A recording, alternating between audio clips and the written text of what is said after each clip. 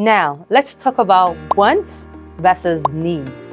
Believe it or not, there is a way to differentiate between your wants and needs, and I'm going to show you how. It's crucial to have a clear understanding of your wants and needs. Let's craft that wish list. Start by defining your needs. You can download this checklist to make it easier for you. First things first, start by listing your non-negotiable, the essentials that your future home must have.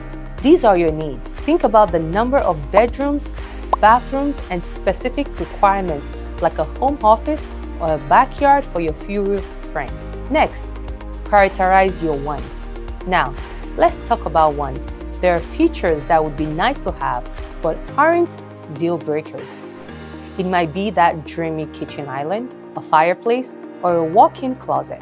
Prioritize your wants to distinguish between the nice-to-haves and the must-haves. Make sure you do this all while considering your lifestyle. Your lifestyle plays a significant role in shaping your wants and needs. Are you an avid cook with a dream of a gourmet kitchen?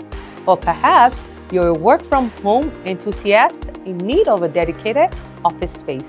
Tailor your list to align with your daily life. Next, think ahead. Are you planning to expand your family?